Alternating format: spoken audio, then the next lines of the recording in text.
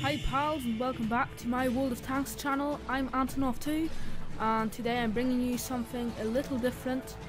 It's a Jagdpanther gameplay video. Oh my god, what's going on? Why has Antonov got a Jagdpanther? Yes, I haven't got a Jagdpanther.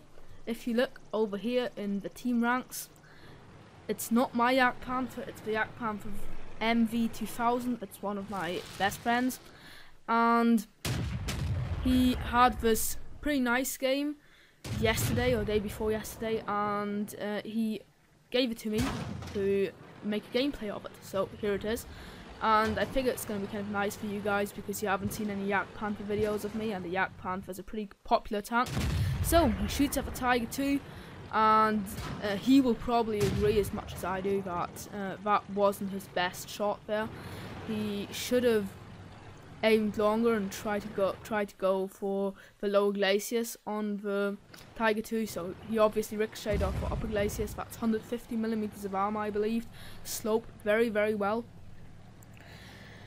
So yeah, the Jagdpanther is pretty much a beast of a tank. It's pretty accurate. It's got an amazing gun. The gun deals out a lot of damage. It's got very, very high penetration, and I like it a lot. I like a lot what I've seen of it till now, and I'm looking forward to getting myself one. At the moment I've got the Jagdpanther 4, so I'm getting there.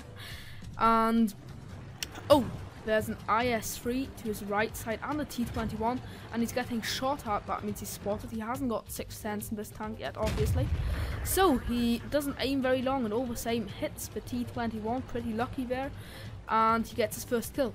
Although after patch 8.6 a lot of these kind of RNG shots tend to hit because all guns got a lot more accurate. Like, all shots tend to gravitate a lot more to the center of your aiming circle now. So IS-3, he hasn't got quite enough gun depression to hit him from here, so he has to drive on. And there you can see the Jagdpanther has got no problems whatsoever penning the front of an IS-3, which can be pretty troll for lower tier tanks. And he pens it again. And can he finish him off? He's on 163 HP. So he aims, and yes, he can. Second kill there. So that's pretty nice, and that really demonstrates how amazing this gun actually is. And well, after the gun of the Jagdpanther 4, which has got only 130mm of penetration, I guess the German tank destroyer drivers have deserved something nice. So that was a very, very lucky shot there without aiming a lot. He managed to track the Tiger 2, and then he finished him off. He kind of ninja'd the kill there. I don't know who set the Tiger 2 on fire, but I guess he would have killed the Tiger 2 if MV2000 hadn't finished him off. But you know, we all do it, so it's hard to complain. And yes, he gets another nice shot into the SU-100. However, he can't finish him off because the Type 59 gets him. So his team's leading 10-7, so they're probably going to have this game in the bag. There's Pershing ahead. Now he goes for the rear of his tank, trying to set him on fire. Pretty risky shot there. I probably wouldn't have taken it. I probably would have went for the side of the turret, which was like at a better angle in that case, so it would have been like less risky. But you know, it worked out for him, so why not?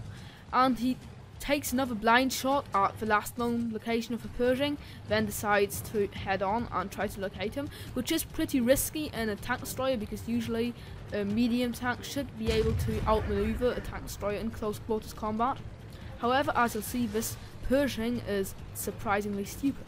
So he gets a very, very lucky shot through the front of the Pershing. I think he penetrated the machine gun port, and now he's on very, very low health, but he can finish off the Pershing. So the Pershing didn't really play all that well there. I think he should have tried to carousel the Jagdpanther, or kind of try to side hug him to prevent him from turning. So that wasn't all that well played from the Pershing, and he allowed the Jagdpanther, which was one tier lower than him, to finish him off.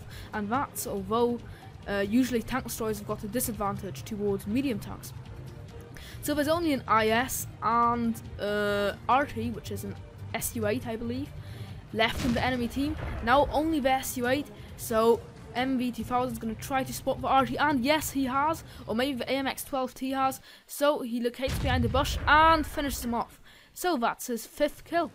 And that was a pretty nice game for him here, especially considering that he isn't all that an experienced player yet. His best tank is an IS-3 at the moment. So thanks a lot to you, MV2000, for giving me this game. I hope you guys enjoyed it, and let's see some after game stats. So MV2000 did very, very well in that game. He got 67,828 credits and unbelievable 6,255 experience. However, you have to remember that that was during some kind of special, so he got a triple for his first win of the day. Obviously, he had a premium account too, so that contributed to this lot of experience as well. He earned his Ace Tanker Mastery badge in that game and got a sniper medal as well, which is nice. He killed the M26 Pershing, the IS-3, that was pretty cool there, penetrating the IS-3 frontally from that distance at that angle was pretty impressive. The way he dealt with that M26 Pershing was pretty nice too, however you must say that the M26 didn't play very cleverly really. He finished off the T-21, took out the Su-28 and also finished off that burning Panzerkampfwagen 6. He damaged 6 enemies because he also damaged the Su, which he didn't manage to kill, and he critted the Su, the Pershing, the IS-3 and the Tiger too. He enabled spotting damage to the IS-3 and the T-21 and spotted the IS-3. He obviously did best on the entire team, getting 1,390 experience without modifications, which is a lot. And yeah, he got 5 kills and dealt 3,493 damage, which is a lot for a TN7 vehicle. He fired 17 shots, of which 15 hit directly and of which 14 penetrated, which really showcases the amazing penetration and good accuracy of the Jagdpanther's gun. I already mentioned that he dealt 3.5k damage, received 7 hits, of which only 4 penetrated, which is pretty good considering that this was a tier 8 game. He received 1,435 potential damage, which nearly doubles his hit points, detected 1 enemy, which was the IS-3, damaged 6, killed 5, and enabled 817 spotting damage, which is a lot for a tank destroyer. Obviously, he didn't travel all that far in that game because he was sitting in the bush for most of the time. Yeah, so because the ammo is pretty expensive on this gun, he couldn't keep all that much of his 67,000 credits. However, he got away with a whole pile of experience, which is very, very nice for him. And again, thanks a lot to you, MV2000, that you let me upload this game. And I hope you guys enjoyed it. If you did, consider rating it a low or subbing to my channel. It would mean a lot to me. Maybe check out my live stream. I often live stream on Tuesdays on the Mighty Bigfoot's channel. Link is in the description below. And thanks for watching anyway. I hope I'll see you in one of my next videos. And bye-bye.